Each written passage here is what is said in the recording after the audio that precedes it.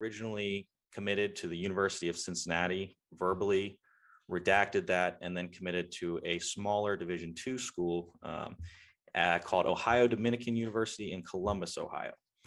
Played there for a year and a half, and then was scouted out by the Columbus Crew's first team, actually trained with the starting goalkeeper at the time, Matt Lampson.